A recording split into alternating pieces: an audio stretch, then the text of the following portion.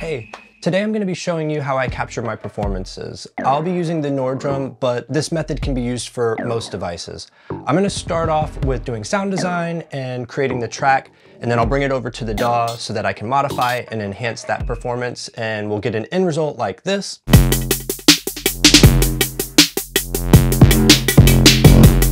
I'll also show you how I use my cameras to capture the performance and how I use video editing software to tie it all together. Okay, so I've set up some patches and I have a performance that I'm sort of drafting out. Now I'm doing this with the Nordrum, but you could do this same thing with a drum machine or a small Synth Jam setup. This is just what I'm using. So let me show you what I've got for the patches. I've got low end note, another low end note, snare drum, and like a, I don't know, like a baseball bat. Sort of like a hi-hat thing. And then another like pot. So here's what I got going on.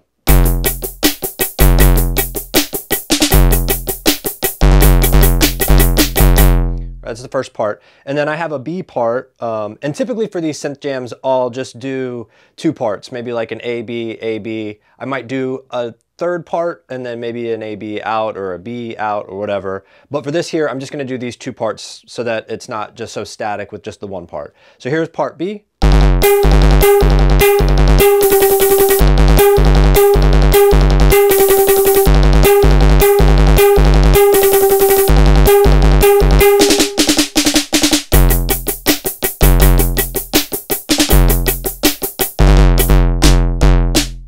Okay, so you get it. I'm gonna record this performance into Ableton. You can do this with any DAW. I'm gonna capture the MIDI data, and while I'm doing that, I'm gonna use my cameras to capture that particular performance. And then what I'll do is I'll smash up the audio and the video in my video editing software. Okay, so here's my current setup. Right now I have one of my cameras pointed at the device that I'm gonna be using for the performance, which is the Nordrum. And typically I'll use two cameras because sometimes if I'm playing something that's a little bit boring, it's nice to have like the two shots to go back and forth. Now, I'm using a DSLR camera, but you don't need a DSLR camera if you don't have one. You can use your phone. And I would just make a suggestion that if you use your phone's camera, you go into settings and set the frame rate to 24 or 23 frames per second, whatever that option is in your phone. If you don't see that option in your phone, I would suggest downloading an app called Filmic Pro. It's really cool and it gives you some controls over depth of field, which is basically where your point of focus is at. You're able to have that sort of blurry background. You have control over that with the Filmic app, which I don't think you'll be able to do with all of the phones. That's why I use DSLRs. But if you don't have one, you certainly don't need to get it. I'm also using my camera on a roller. You also don't need this. Let me just show you how this works. So I have an app that's connected to the roller and it allows me to set different points here. So I'm gonna take a look on my camera here. I'd say that's probably good there. And then we'll set another point. I have an option within the app to set a start point and an end point, and then I can set the number of times. So I'll just say like 100, right? Because who knows how long it's gonna take me to get the performance down.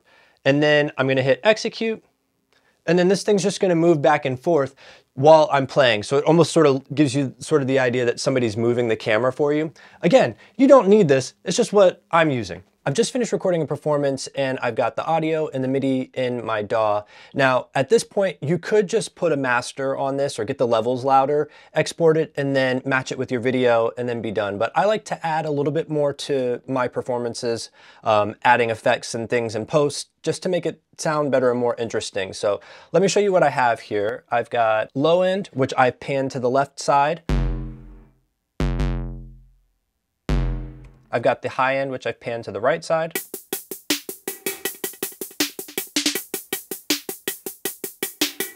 All right, here's my MIDI data, and I have quantized this, and because I have recorded the audio in already, I am using this to add some extra samples. So I have supplemented the low end with a kick drum, and it sounds like this here. And then I also have a snare drum that's sort of supplementing the high end stuff. So altogether,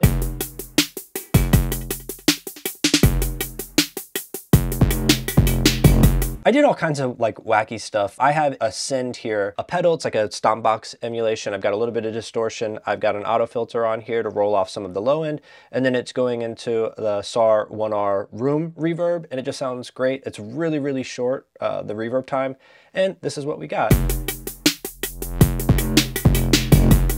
Can sort of hear it ramping up in those different places here. We'll go back over to the high end. I've got a bunch of different things going on here.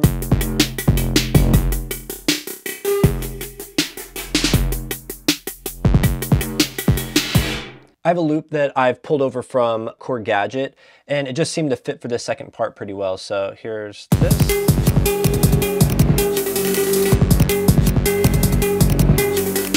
Also I have some synth in here, and this is just the MS-20. We just have this here, I'll solo it.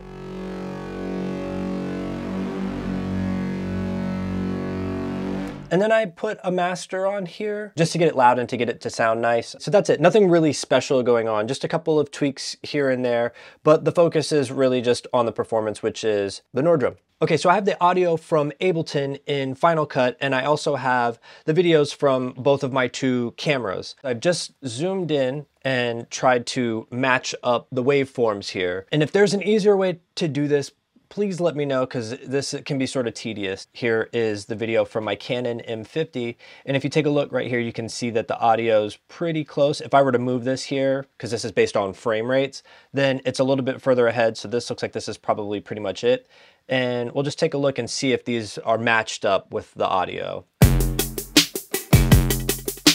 Looks good. Now, you can hear the audio from the camera, so I'm gonna go ahead and turn this down. Let's put this other camera back on, and we'll take a look and see if these are matching up as well. I'll turn the audio down. Cool, very simple. Here is sort of the last step. I'm gonna sort of just do some push and pulls with these. So I'm gonna just move it just a little bit in and a little bit out, and I'll show you what I'm talking about. It'll probably make more sense, but I'm just basically gonna sort of enlarge the video and then make it smaller. You don't have to do this, it's just something I do. I'll go ahead and put a keyframe here. We'll make this 110, and then we'll go this way here, and we'll make this 100, and we'll go like that, so that maybe this will be a little bit more dynamic. It's kind of cool. Keep going here.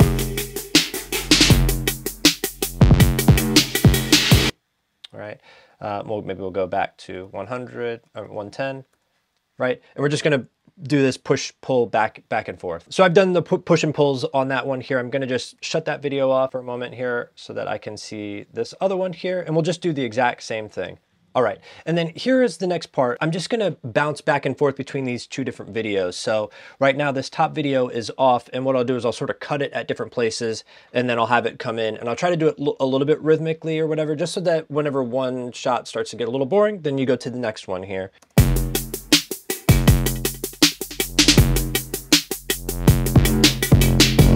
Right there, that's probably good.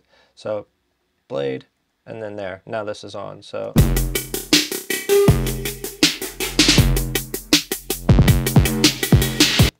Right, blade here, off, blade, turn this one off, here, V. All right, so I sort of did like a back and forth on this. Again, if there's an easier way to do this, please somebody tell me how to do this. All right, so now that I've captured all of that, so I'll grab this one here, grab these as well, and then I'm gonna right click these, and I'm gonna do new compound clip. I'll just name this Synth Jam, or whatever. And now I have this one piece here, maybe add a LUT to it, custom LUT. We'll drop this right on there, 6800 standard. That's kind of nice, cool. And then maybe I'll dial it down just a little bit so that it doesn't look so whatever. And that's the process on how I do this. So thanks for taking the time to watch this. If you get a moment, do me a favor and take a listen to my album that I dropped a couple of months ago called Precipice. It is done 90% with the Nord drum. And yeah, I'd be super grateful if you took the time to listen to it. Have a good week. I'll talk to you later. Bye.